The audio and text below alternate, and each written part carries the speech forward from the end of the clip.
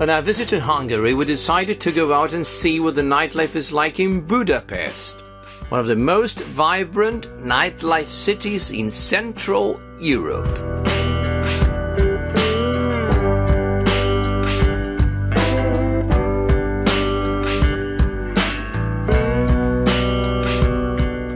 In Hungarian mythology, the goddess of the night is a deity with three faces: the maiden, the mother, and the old woman. Perhaps for this reason the night is usually very long, intense, and characterized by the overwhelming and constant presence of women of different ages. Undoubtedly, the Hungarian night has the character and aroma of a woman.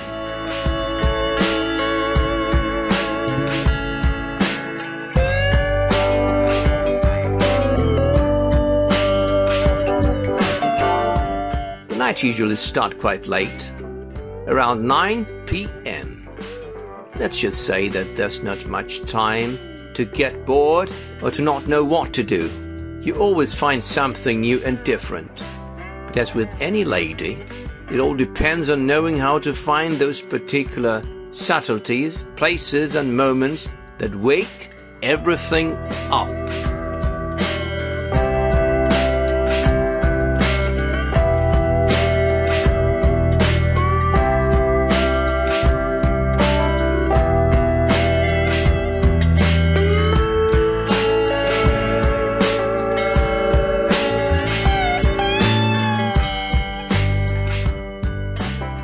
As with any goddess, one must learn to respect and understand her. After all, captivating a deity is no easy task. It is best to start with the young side of the goddess of the night.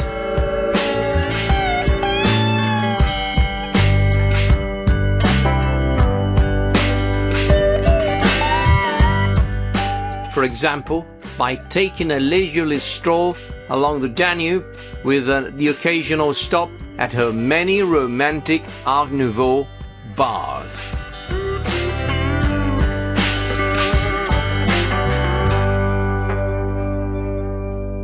From maiden goddess to mother goddess, an intense facet where there is no subtlety. Things are as they are shown without shame or half measures. For this, the best thing to do is to head for the Jewish quarter, where you will find numerous nightlife centers. Between lights, bars, music and restaurants, this new side of the night will envelop you. Night and alcohol tend to make the daughters of the goddess much more uninhibited. So, if you are lucky enough to meet a local girl, it will be an experience that will combine the physical with a captivating feminine intelligence.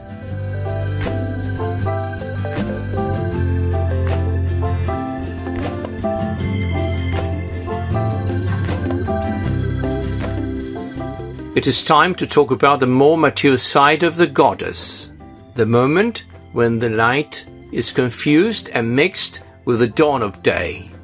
Here, two possible paths emerge. One will end to the local bars and nightclubs with an intentional Kirsch style, where we will leave our last drops of energy.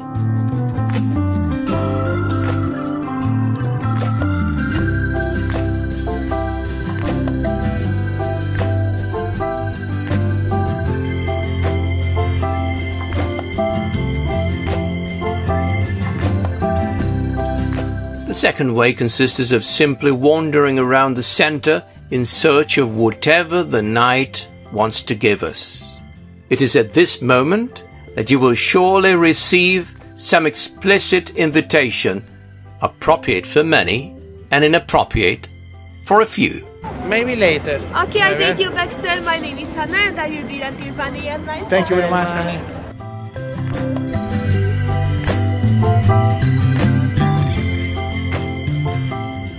Keep in mind that the sex trade is perfectly normal in Budapest and is just another industry.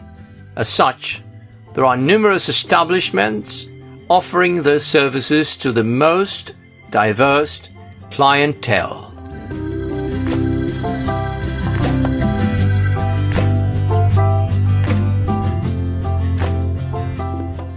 The older the night gets, the more uninhibited it becomes, and so the offer of all kinds of enticements, both natural and artificial, is on offer.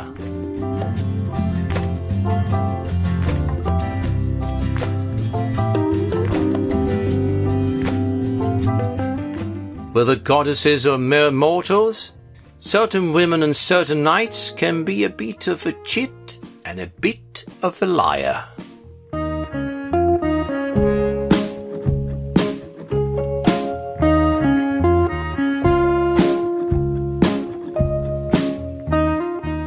Or at least, they can exhibit the intelligence and talent to transmute existence into a blurred reality.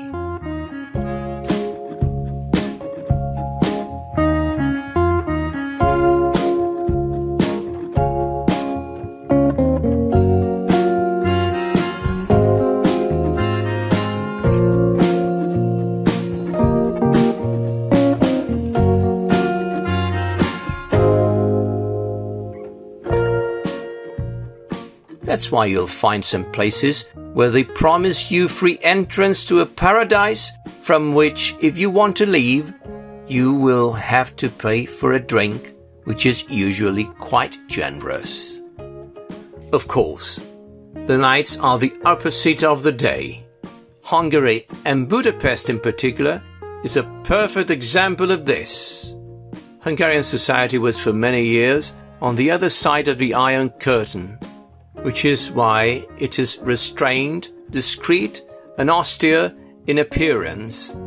However, this restraint only happens during the day, because when twilight begins to fall, the night begins to reign unabashedly, and enveloped in an atmosphere of sensuality and carnal pleasures.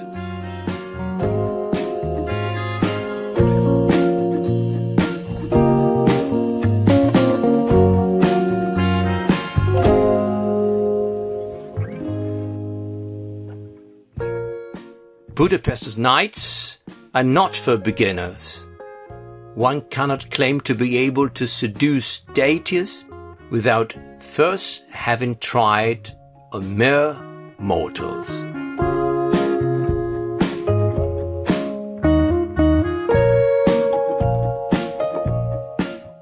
When you look back on these nights, you will experience a combination of intense moments and perhaps the nostalgia of a fiery and fleeting love, but with the potential of something eternal. After all, these are the nights of Hungarian goddesses.